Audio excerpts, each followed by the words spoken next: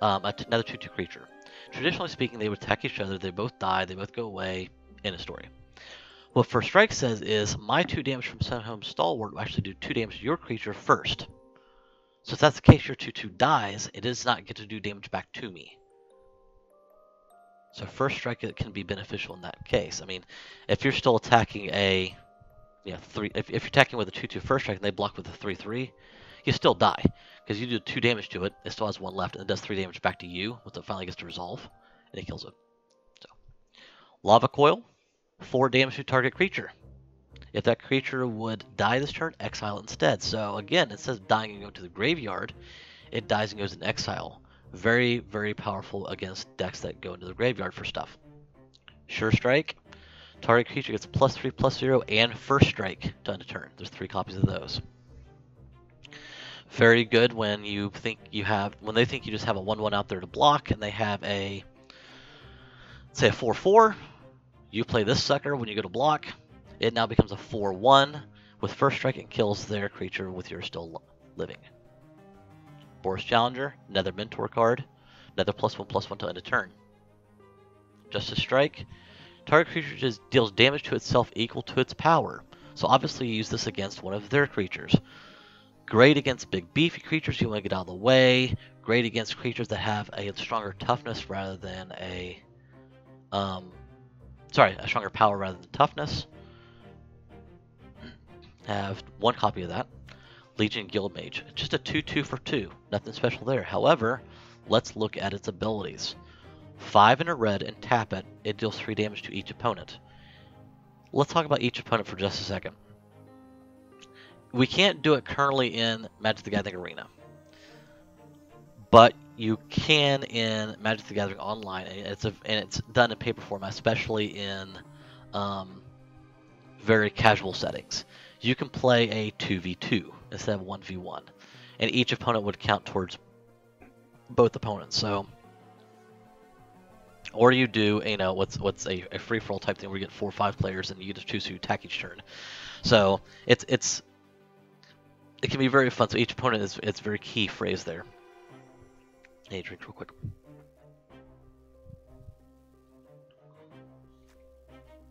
All right. So we have 2 Legion Guild Mages. The second half of that is 2 in a white and tap another target creature. We've already seen how that works.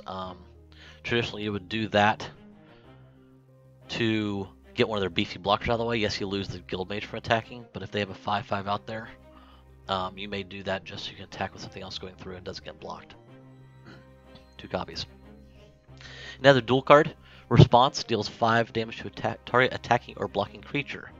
Let's stop there. When attacks are done, okay, there is a spot in there that you can respond to the attack before you assign your blockers. You even have a chance to respond to a blocking creature before damage is dealt. So there are a couple of phases, if you will, within the attack phase. So as response, if they are attacking with a creature, let's say a 4/4, and all you have is a 1/1 to block, as soon as they get to attack and tap their creature to attack, in response to that, you can cast aptly named Response and deal 5 damage to that attacking creature. Same thing on the back end. If you have a 3/3 creature out there and they have a 2/2 they block with, and then let's say they use the what was it called? Infuriate, which gives a +3/+2. Now it's a 5/4. It's going to kill your guy. You can cast this in response to them blocking, which kills them. Now, while we're on the topic, are you following so far? If you had 2/2 that was attacking, sorry, 3/3 that was attacking, that 2/2 blocking, that's now a 5/4. So your guy's dead outright. They don't die. You cast the 5 damage to target the blocking creature. They now die. Your guy lives. However, in the world of Magic, just because you killed it, a blocker was still assigned to your attacking creature. Therefore, the damage does not go through. Okay, so they had a 3/3. You have a 3/3. They had a 2/2 blocking it that became a 5/4. You killed it with response. Now you have a 3/3. It looks like it's attacking. Looks like it's being blocked by nothing, so it should go through. they had already assigned a blocker to it, a valid blocker, so that the damage does not go through. The caveat to that is if your 3/3 has trample, that would still go through for all 3 damage. But I know, nuance. Rewind back for another 15-20 seconds, replay it again. If you have questions again, reach out to me. If you have questions now, put it in the chat. I can walk back through it for you. So that's response. That's how you'd use it. Resurgence. Here's another keyword that we haven't seen yet. This is a sorcery, though, so this has to be used on your turn during one of your main phases. Creatures you control gain first strike and vigilance till end of turn. Okay, so we talked about first strike, so that means they get to attack without, first before they get the damage belt back to them. Vigilance is a new one, so generally speaking, when you attack, a creature taps, right? And then you can't block with it. Vigilance says an attacking creature does not cause a creature with vigilance to tap. So if I were to attack with a, my Healer's Hawk, traditionally would turn, we tap it to attack with it, but it doesn't have to tap now, so I can use it as a blocker on their turn. It's also that's a very neat ability to have. After this main phase, there's an additional combat phase followed by an additional main phase. All right, so traditional play. You got the upkeep and draw. You got your first main. You've got your combat. You got your second main, and then you're done. You're in step. What this says is after this main phase, there's additional combat phase followed by additional main phase. Okay, so let's say what you've basically done is created a upkeep and draw, main, combat, second main, combat, third main, is what you've done. Why is that a big deal? Well, let's think of it this way. You've got first strike. They've got blockers who would normally have blocked and either killed your guys or it would be a trade, what have you. So you've given first strike and vigilance. Okay? So you attack with your creatures. They now don't tap. Okay? They don't tap when you attack with them. And now with the first strike, you start killing a bunch of their creatures off. Okay? You now have a second attack phase. So not only did your creatures not tap, so they can attack again, but they also have first strike again. So if there's anything left over, they can attack it again. That's why that's such a huge card. So you get one copy of that. Swiftblade Vindicator, double strike, vigilance and trample. It's a 1/1 for 2. Let's talk about double strike. Double strike does first strike damage and then regular combat damage. So let's say this is a 1/1 with double strike and vigilance and trample. It gets blocked by a 1/1. The first strike damage goes off. It kills the 1/1. Okay? Done. First strike kills 1/1 blocking it. Double strike says it would attack again for regular combat damage. So now it actually strikes the player. Vigilance means it doesn't tap, and trample means any extra damage would go through. So if you buff the sucker up with, let's say it's get Mentor. Okay, that's a good one actually, because it's a 3/1 if you buff it up. This now becomes a 2/2 with double strike and vigilance and trample. So let's say it's blocked by a 1/1 next time. Okay, it's a 2/2 now because it has a counter on it. It will now deal 2 damage to the 1/1 blocking it as first strike. The 1 extra damage, since it's being blocked by a 1/1, would go to the player. And then the double strike triggers mean additional attack of 2/2 goes to the player. So you've now done 3 damage with a 2/2 card. You have 1 copy of that. Again, this all comes in one of the starter decks. Okay. 2 Rock Chargers. This is just a 1/3 flying for 2 and a white. Whenever Rock Charger attacks, target attacking creature without flying gains flying until end of turn. That's also very good in case you have a lot of big beefy ground blockers, such as against a green deck. This will give one of your targeting attacking creatures flying to go over top of them, such as this guy or this guy. Normally 2/3. Okay, he gets blocked. That sucks. If he has flying, unless they have a flying creature with reach, can't be touched. 2 of those. Sworn Companions. Let's talk about tokens. Alright. So Sworn Companions is a sorcery, meaning you have to play it during one of your main phases. Create 2 1/1 white soldier creature tokens with lifelink. Alright, so tokens. Tokens are, as you see on your screen, is just a very basic nondescript card. This one's a 1/1 with lifelink. What makes tokens interesting is they aren't a traditional creature in the fact that if they're removed from battlefield, they are destroyed.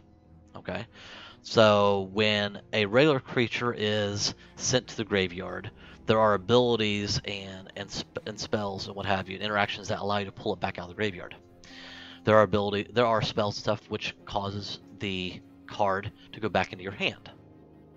Okay, either of those cases removed from the battlefield. If it is a token, it is just flat out destroyed. So a card like Unsummon, which is a blue card. Let's look at this real quick. Unsummon, return target creature to its owner's hand. All right. If it's a token, that now becomes a destroy target token for 1 blue. So that's how tokens work. Lifelink. Alright, so damage dealt by a creature, planeswalker, or spell with lifelink also causes the controller to gain that much life. It does not have to attack for that much damage. That's very important to remember. So if you have where was that? Justice Strike? Yeah. Justice Strike deals damage to itself equal to its power. So this is dealing damage, not attacking. So if I were to actually cast that on my own token, I don't know why the hell you would do that. But just for sake of argument, because it does damage, it's still going to do 1 damage, and I get 1 life because of lifelink. That's a sorcery. They do come out with Summoning Sickness, so you won't be able to attack with those tokens that turn, but they are available to block. 2 copies. Act of Treason. Another sorcery spell, 2 in a red. Gain control of target creature until end of turn. Untap that creature. It gains haste until end of turn. Lots of stuff to cover here, okay? Gain control of target creature until end of turn. This is traditionally used to take one of their creatures. Okay? Alright. Untap that creature. So if you just took control of the creature and it was tapped, it doesn't really provide you any benefit. You can't attack with it. You can't block with it. Doesn't provide you any benefit. But now you can untap it. So now it becomes either a blocker or a attacker. Let's think for a minute. If it's your turn, it has to be your turn because it's a sorcery spell, and it's gain control until end of turn, you're not going to take it to block with, because end of turn it goes back to the owner. So you're using this to attack. Alright? It gains haste until end of turn. What does haste do? A creature with haste can attack and tap as soon as it comes under your control. Alright? So let's say they had just played a big beefy 6/6 on their turn. It has Summoning Sickness until the start or the following turn. If you use this on your turn, your next turn that comes up, if it didn't have it gains haste, you would be taking control of a creature that still has Summoning Sickness. So again, we have come to the conclusion that you're using this to only attack because you can't use it to defend. But if it has Summoning Sickness, you can't attack with it. Giving it haste will allow it to actually attack as well. So that can be a very, very cheeky card at times. You have 1 copy of that in this deck. Legion Warboss. Mentor, 2/2 for 2 in a red. Not that big of a card at this point in time. But let's see what else it does. At the beginning of combat on your turn. Beginning of combat, okay? We haven't even declared attackers yet. Combat phase had just started. Create a 1/1 red goblin creature token, as you can see on the screen. That token gains haste. So not only is it created, but it doesn't come in with Summoning Sickness. Cool, we can attack right now. Haste until end of turn. And attacks this combat if able. Alright, so it comes in, it has haste, and it has to attack.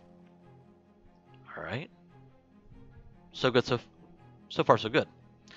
But Mentor on top of it. So Legion Warboss is a 2/2. Everything he's creating is 1/1. So what Mentor says is whenever this creature attacks, put a 1/1 counter. So let's walk through how this will play out. You're going to play this in your first main phase. Okay? Traditionally speaking, you don't play creatures till second main phase because you don't want to give up to your opponent what your mana is being used for during attack phase. It can't attack anyway, so it doesn't do you any good to put it in the first main phase unless it has haste. But we're going to play this in the first main because as soon as it hits the battlefield, anything on it becomes in effect. So if it hits the battlefield in the first main phase, the next phase is combat. You immediately get to create that 1/1 creature token. Now, the Legion War Boss can't attack, so Mentor doesn't come into play, but you have a 1/1 creature token attacking. The following turn, when Legion War Boss can attack, he'll create a second 1/1 creature token, and now he gets to put a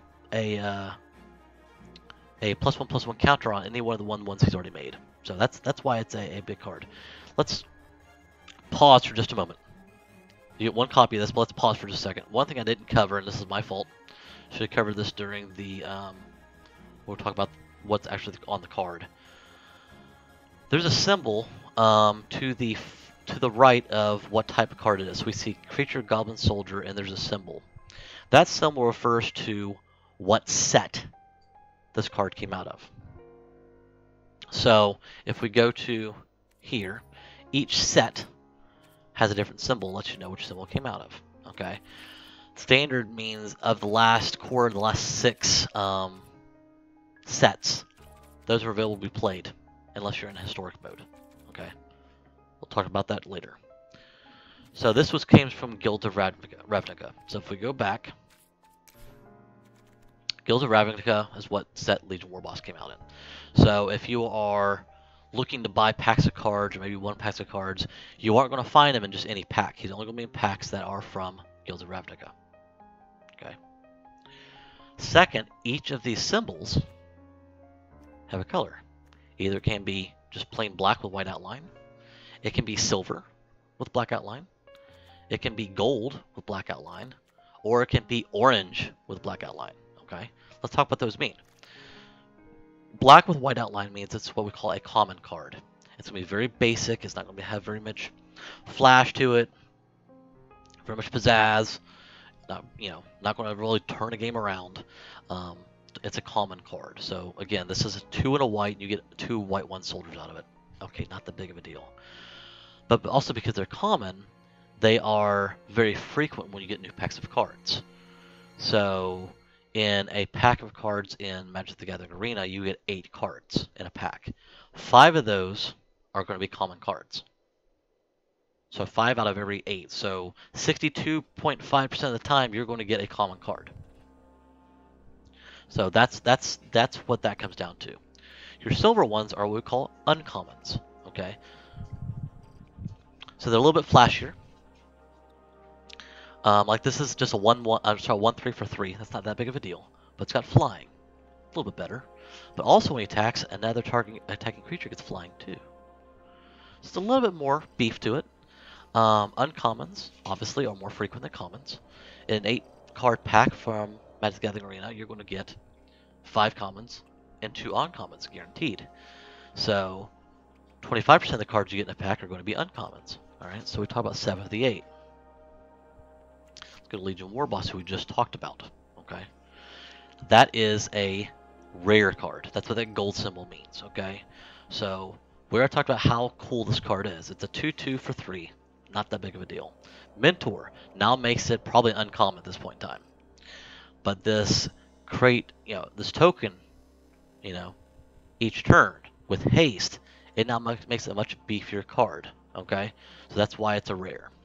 All right, we'll get to the orange one in just a second when we get down to Aurelia. But rares, well, just let's pause in there. Okay, let's go to Skynet Legionnaire.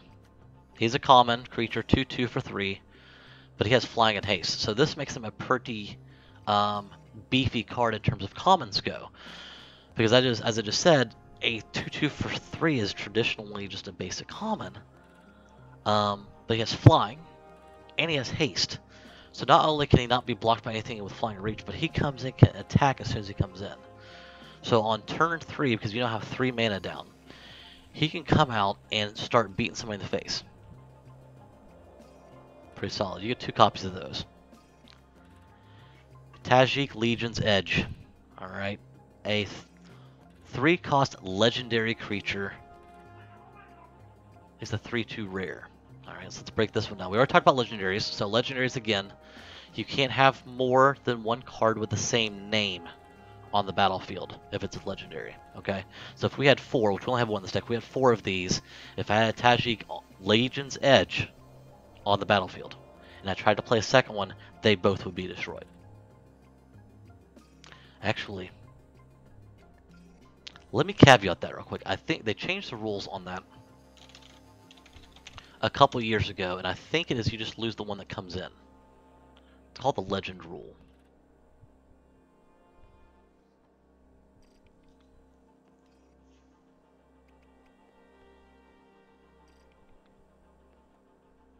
Okay, yes, it did back in 2014. Because that's when I was playing it last time. I remember it actually came in. If you were to play a second Tajik, you get to choose which one stays. The other one would go to the graveyard. It's not destroyed. It's not, let's see what this says. It's not destroyed. It's not sacrificed. It can't be prevented from being indestructible. And the reason why it's important because you have certain abilities that trigger on cards being destroyed, cards being sacrificed. So it's just removed and put to the graveyard. Again, wording is everything in this game. Alright, so back to Tajik. Legendary creature, Haste. Can come in and attack as soon as under control. We just talked about that with Sky Knight Legionnaire and the Legion War Boss. Has Mentor. So immediately can come in and attack, and anything that has less than 3 power, you can give it a +1/+1 counter. It has First Strike if you pay a red and a white. Wow, okay. But I've skipped over one. Prevent all non-combat damage that would be dealt to other creatures you control. Non-combat damage. Remember that red deck we just played against? It had Shock in there, it deals 2 damage to any target. It had Chandra's Pyromancer. Was it Chandra's? Oh, this is killing me here. I should know this. Pyrohelix, that's what it was. 2 damage divided among 1 or 2 targets. Another one. Chandra's Outrage. 4 damage to target creature and 2 damage to that creature's controller. Okay. What Tajik says is all non-combat damage is prevented to other creatures. Now, they can still die to combat, can get damage based to combat, but they can't take a shock or a lava coil. We talked about up here. They can't take one of those. It prevents it. I mean, the player can still cast it. It'd be silly of them to do so, because all it does is send that card right to the graveyard. It's a waste of a play. That's what makes this a rare card. It gains First Strike. So if you had 5 mana here, 2 reds, 2 whites, and just a 5th one, he comes in with Haste, prevents all non-combat damage, has Mentor, and he has First Strike. Pretty impressive. 1 copy of that one. Daggersail Aeronaut. Okay, 2 copies. It's a common. Just a 3/2 for 4. As long as it's my turn, it's got flying. Okay, so as it's my turn and he attacks, he has flying. If it's their turn and he's blocking, he doesn't have flying. That's why that's just common. It's not that flashy. Tectonic Rift. Sorcery. Can only be played on your turn. Destroy target land. Creatures without flying can't block this turn. Destroy target land it's not as useful as it once was in previous sets, but I could see this in some of the mythics and rare lands. This could be beneficial, I guess. Creatures without flying can't block this turn. If you're playing against a green deck, this could be helpful. We don't have a lot of flyers out there. Playing against a black deck with a lot of Death Touch could help you get some attacks through. That's a common as well. You get 1 copy of that. Alright, Aurelia. So this is the orange symbol. That's what we call mythic rare. So we had the rare symbol, which is gold. We have the mythic rare on Aurelia. So we talked about 5 commons in a pack, 2 uncommons. The 8th card is either a rare or a mythic rare. Okay, you have a... I think it's a 1 in... Ooh, I don't want to misquote this. I think it's 1 in 28.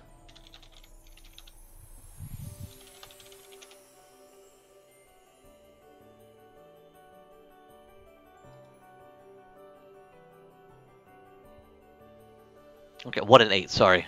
Rares you get, and so that, okay, let's change that back. 5 commons, 2 uncommons. That last card is a rare. 1 out of 8 times that rare is a mythic rare. Okay?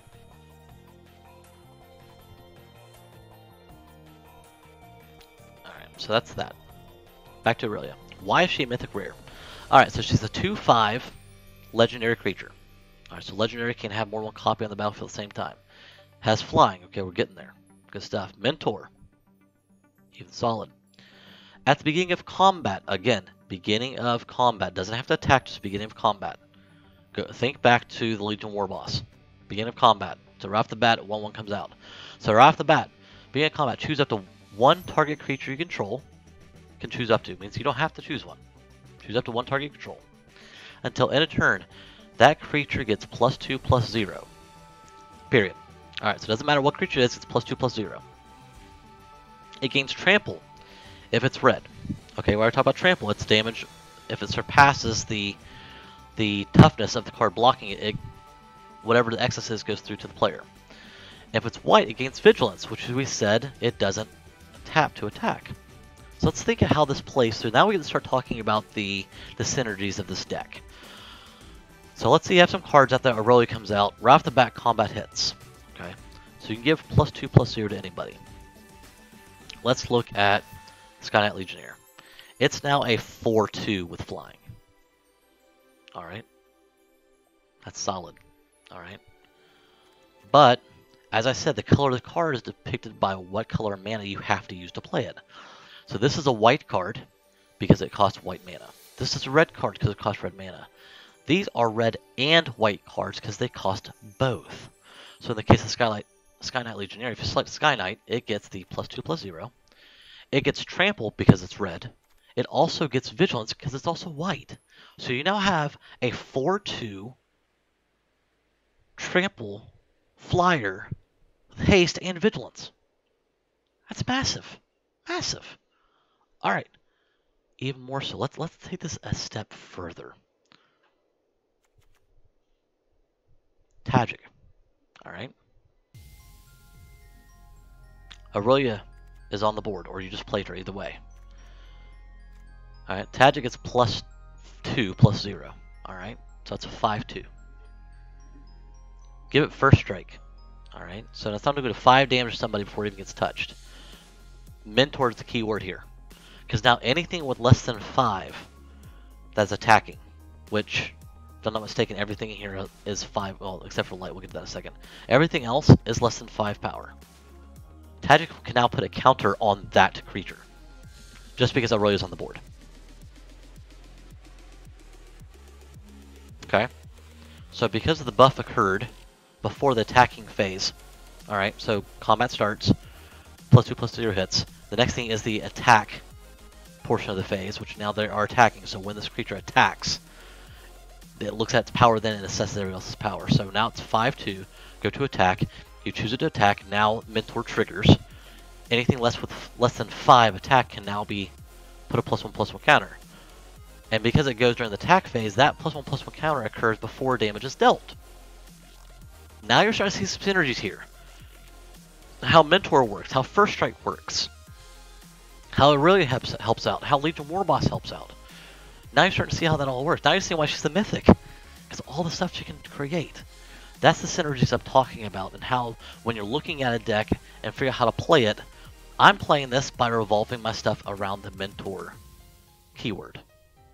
Mentor keyword and doing some damage to the face. Lava coils, you know, just doing some active treasons, that sort of thing. So, True Fire Captain, another Mentor card. 2 reds and 2 whites. So you have to have 2 of each. You can't have 3 red and 1 white, that sort of thing. 2 of each. It's a 4/3, which is pretty good. It has a Mentor. Whenever True Fire Captain is dealt damage, it deals that much damage to target player. Alright, let's talk about what they call chump blocking. Chump blocking is, well, it's traditionally done by a very weak creature like a 1/1 or 2/2. But what happens is, if you're faced with a situation where you have to sacrifice one of your own cards not to take shots to the face. Alright, so they have a big 7/7 creature who he was attacking and he's doing 7 damage to each time. Remember, you both traditionally only have 20 health. you've got to block. It doesn't have trample, so if you block with anything, the damage doesn't go through. So chump blocking will be saying, taking this Goblin Banneret and saying, you've got a 7/7, I'm going to block with this 1/1. Sure, my 1/1 dies, but I'm not taking any of that 7 damage to the face. Okay? Follow so far. Now, let's go to Fire Captain. That damage is still dealt, regardless of what the damage is. So if you're blocking a 7/7 with True Fire Captain, yes, True Fire Captain dies.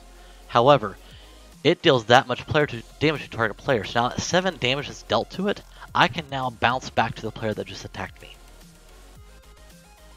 Get that? It deals that much damage when it's dealt damage. All right. If it gets hit by, what was that? Was it called? Was it the Storm? Command the Storm. 5 damage target creature. Boom. They use that against True Fire Captain. They're taking 5 to the face too. All right, make sense? Light of the Legion. 5/5 for 6 is not stellar at all. Why is it rare? Flying. Okay, cool. Mentor. It already is a 5/5, so everything here is fair game if it's attacking, and so is Light of the Legion to get a +1/+1 counter on it. Everything. For exception, anything you buffed with the Brilliant if you already did, or anything that already has counters on it. So if you already gave True Fire Captain a counter last turn because it only had 4, it's now a 5/4. You can't give it to it again because they have the same amount of power. All right, so that's still a big deal. Flying, Mentor, 5/5 for 6, not that bad of a deal. When Light of the Legion dies, put a +1/+1 counter on each white creature you control. Each. True Fire Captain, it's white. Aurelia, white. Tajic, white. Sky Knight, white. Your tokens are still white. Ruck Charger, white. Vindicator, Legion of Guild Mage, Boris Challenger, Stalwart, Healer's Hawk. The only ones that would not get the counter would be Goblin Banneret because it's a full red creature. Legion Warboss, and your Argonaut would be the only ones that would not get counters. That's pretty stellar. Alright, so we've now gone over all of our cards in our deck. Oh, but wait, what you got coming down here? Right, so you got your lands. I said you have your low cost, high cost, and you have lands. Plains and mountains, yes, I have the fancy ones.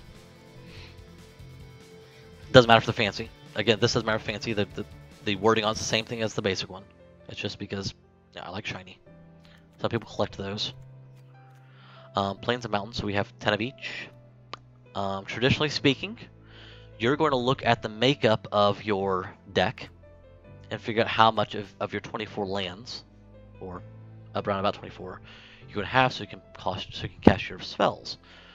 So the way to do that, well, the way we used to do that in paper form, is you literally take all 36 of your cards and you count how many specific, what we call dots, on each of the cards. So this would have 2 white dots. This would have 2 white dots and 2 red dots, but there's 2 copies. So now we're up to 6 white and 4 red. So on and so forth. And then figure out the composition, or the probability, the proportion, that's the word I'm looking for. Proportion of red spells versus white spells. Okay? And then you do the same thing, apply that proportion to your lands. So if it was, let's take a nice round number. Let's go 2 for 1. Alright, so we had twice as many white dots as we did red dots. I would need to have twice as many plains as I had mountains. So I would do 16 plains and 8 mountains. That makes sense? So, luckily, you don't have to do that. Luckily, in Magic Arena, they have a Suggest Lands button, and it will do all of that for you. Okay? So, that's a very fun ability to use here. Now, let's talk about multicolor lands. Okay, this will throw a wrench in this. So we knew we'd have 20, if we go here, It's a few more red than white because it actually counts that up for you. 77, 60. Okay, anyway. It will do the probability for you. It would have been 12 and 12 here, or 13 and 12 if there's 25 lands. Let's talk about dual color lands, okay? All right, so most lands give you one source of mana, either red or white in this case. All right. But now we have, I've said give me anything that is red or white. Okay, this means they're dual colored. Okay. So I have Boros Guildgate in here. Enters the battlefield tapped. Now, as you saw when we played the game, your land comes in untapped, you can use it immediately. Boros Guildgate does not. It comes in tapped, so you cannot use it that turn. However, the next turn, once it untaps, you can tap it for either red mana or white mana. So, why is that a big deal? Well, now you have one card that is taking the place of two cards-ish. Not really. Why is that big of a deal? That's a yawn. Sorry, I apologize. Let's say you are dealt a hand. Or let's just go this way. A lot of these cards require both a red or a white. Okay? And let's say you have a lot of red cards in your starting hand. But you have, Rock Charger. Like, well, crap, I don't have a Plains, so I can't play this anytime soon. Unless I draw Plains. Well, if one of those mountains, or one of those red sources of mana you have is actually Guildgate, you can tap that for white mana and play Rock Charger. Or you can tap the next turn for red mana and play War Boss. Either or. But because it's a common card, it's like, okay, you get two different sources of mana. That's kind of better than a basic land, but it's going to come in tapped. Okay. You get 4 of those in the set, in this deck. Sacred Foundry. This is a rare. It says Mountain and Plains. The other one said Gate. We'll talk about that in a minute. Mountain and Plains. Enters the battle. As it enters the battlefield, you may pay 2 life. Oh, how the hell would you want to pay 2 life? That's kind of crappy. Well, if you don't, enters it tapped. Okay. So if you don't pay 2 life, it is no better for you than a Guildgate. Enters tapped. Gives you red and a white. No big deal. If you pay 2 life, it comes in untapped, so you can play that. You can use that mana immediately. So let's say you're kind of, you're under the gun. You're getting pressure a little bit. And you're like, God, if I could play something, if I had white mana, I could play this and I'd be set to go, so on and so forth. Well, if you draw a Sacred Foundry, you may sacrifice that 2 life just so you can get that card that you need the white mana for out that turn. That's why you'd use that. That's why it's a rare. It's also a rare because it says it is a mountain or a plains on the card, whereas this is a gate. There are certain cards out there that allow you to go take a certain... Go search your library and take a mountain out and put it on the battlefield untapped. This is a mountain. This is not, even though it gives red mana. This says mountain on the card. Such and such as power is equal to the number of plains you have on the battlefield. This is a plains. This is not. Certain things says power is equal to the number of gates you have. This is a gate. This is not. Okay, that's the big difference. Yes, they both provide red or white mana, but the type of it is what will discern it between different types of cards. Now you say, hey, what's the third one on your screen? That's kind of nifty. That's not in our deck. I'll go over it anyway. Enters it tapped. We'll talk about cycling different episode, but it allows you to have, it comes in tapped, but you get a red, a black, or a white. So it gives you 3 different sources of mana. So that's that. So now that we have 4 guild gates in here and 1 Sacred Foundry, we're like, we don't need that many mountains or plains now because that takes care of both. So I will usually take, if for every dual land I have, I'll take out 2 of each, or take out 1 of each from here. So we're down to 10 plains and 10 mountains, 4 guild gates and 1 foundry. That is your deck. Lots of information. Again, if you have questions, please reach out in chat. Let me know. Hit me up after the fact on Instagram, on Twitter, Facebook even, and I can answer those questions for you. If not, I can get the answer for you. So, where does that put us now? And let's do this real quick, actually.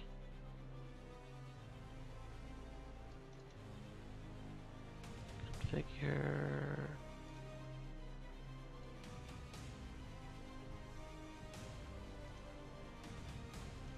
Okay, a little better. I realize when I'm actually leaning forward playing, you can hardly see my face. So,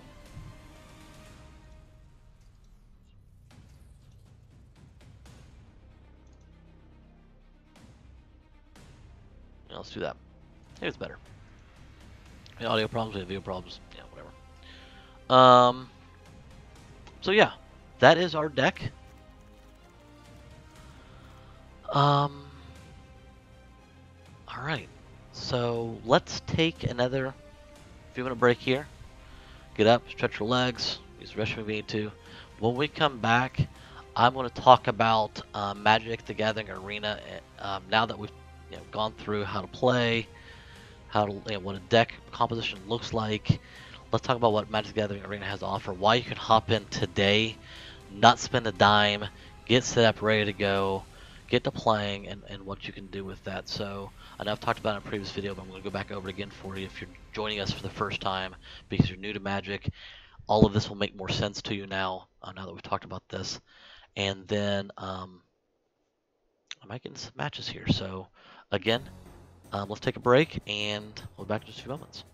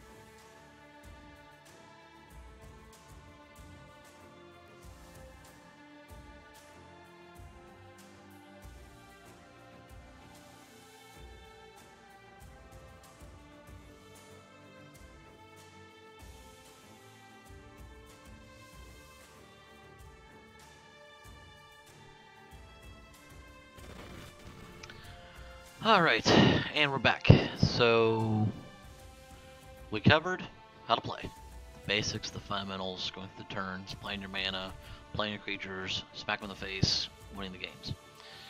Talked about how a deck is made up. So we walked over through synergies, we walked through mana costs, we walked through land composition, that sort of thing. So, what do we do now? You know, how do I get started? How do you get started?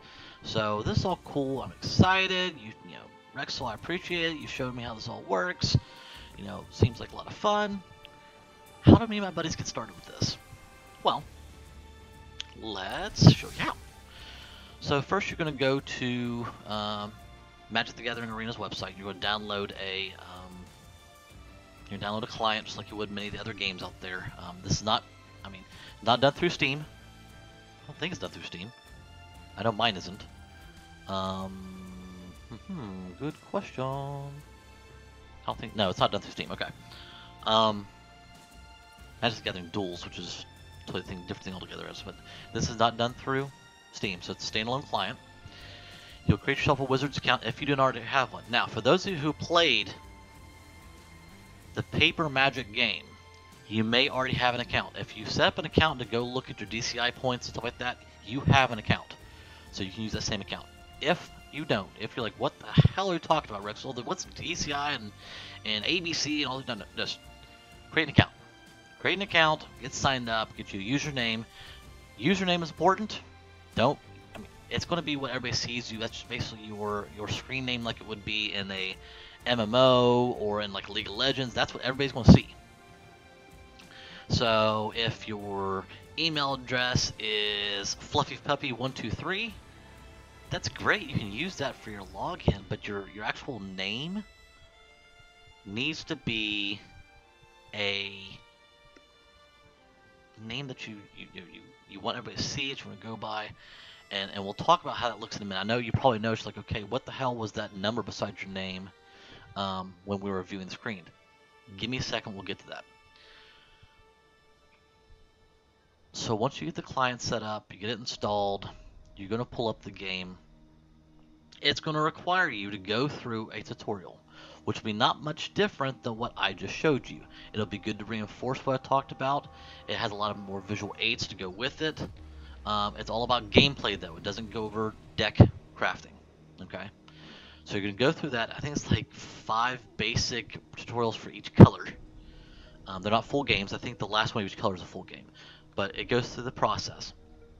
And then once you're done with all of that, it will unlock 15 starter decks for you and allow you to play against other people. So, those 15 decks are going to be a mono red, mono white, mono blue, mono black, mono green. Then it's going to be white blue, white black, blue red, blue black, white red, white green, red green, blue green, black green, and black red. So, it's basically... Oh. Hold on. Unlocked out of beta starting decks, got the basic special game. Outdated starting decks. As of November 13th. Okay, so never mind. I thought I just gave you guys some bad information.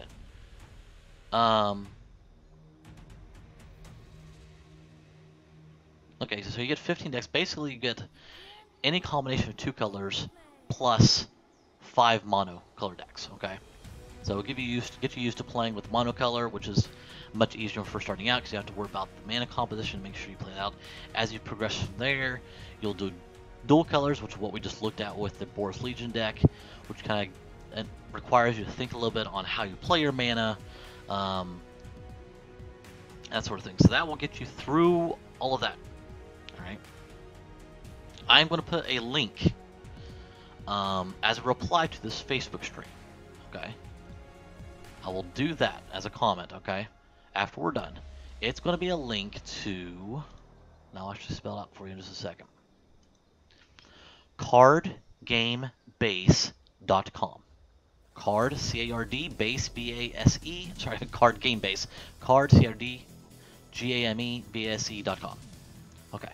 Why is that important? They have a link at the top of their page. Actually, it's usually on their homepage too. That gives you MTG Arena codes. Now, these aren't a scam. These aren't something that will get you in trouble. This literally will give you free stuff. Okay. Now, there is an outdated, there's an outdated screenshot on there. But what it's going to do is it's going to send you to the store. Okay. It's going to tell you to go to redeem code. And then you're going to have, see, that's 7, 8. Here, let's go back here so I'm not scrolling there too. It's going to give you 7 codes will give you 3 packs of each of the sets that are in standard right now. So it will give you 3 Allegiance packs, Ravnica Allegiance packs, 3 Guild of Ravnica, 3 War of the Spark, 3 Throne of Eldraine, 3 Theros Beyond Death, and 3 Ikoria packs, plus 3 of the core set 2020 packs. So you get 21 packs of cards free. So please, cardgamebase.com, please go there once you've got set up ready to go and get yourself an additional 168 cards, if I'm doing my math correctly. 168 cards. Just for going there and putting these codes in. Another code will give you 2,000 experience, which we'll talk about in a second as well. Also, there are codes on there which 1, 2, 3, 4, 5, 6. 5 codes that will give you a card plus the alternate art style for said card. Okay. 5 other codes will give you 5 card arts, but not necessarily the card with it. So you have to actually get the card for that card style to work. And then another code will give you 2 random alternate arts. So yes, please go to this website, get the codes, what have you. All right. Let's say I did all that. Cool.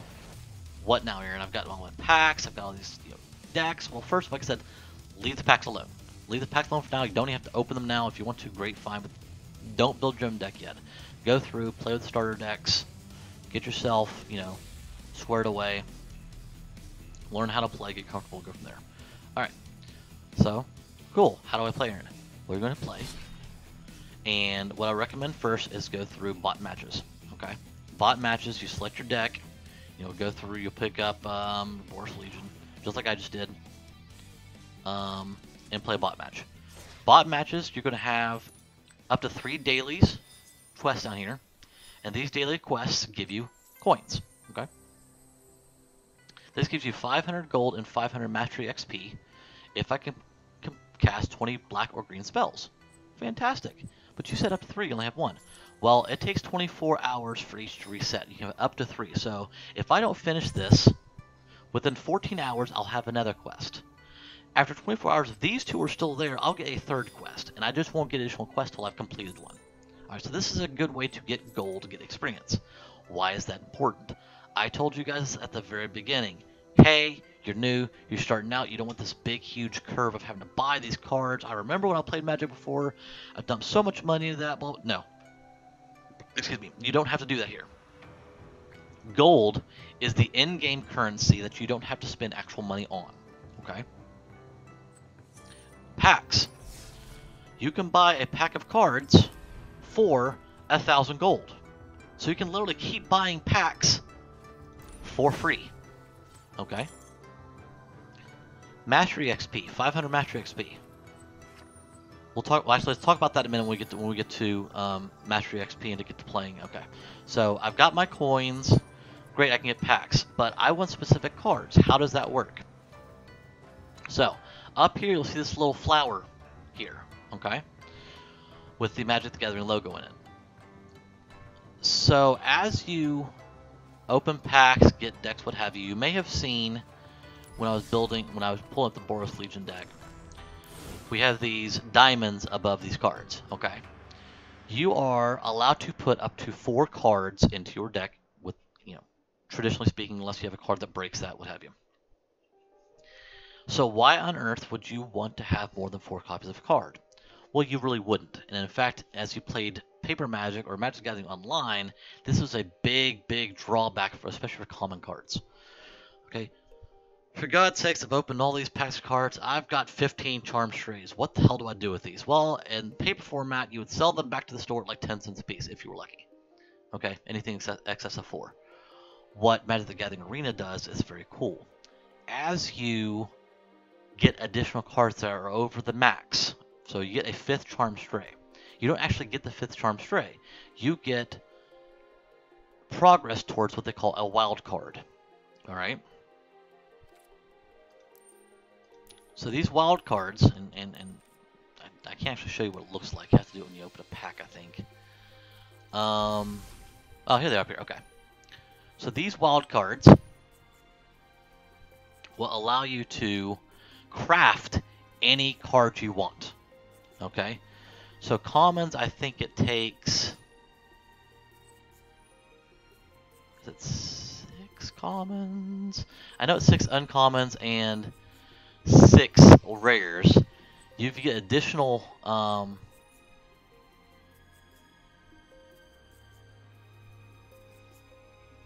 if you get additional wild cards or additional wild card pieces or progress towards it, you finally flip to a wild card. So let's say I want a, and that was very convoluted. I'm sorry. I'm trying to make sure I make this as easy as possible for you. Let's say you want a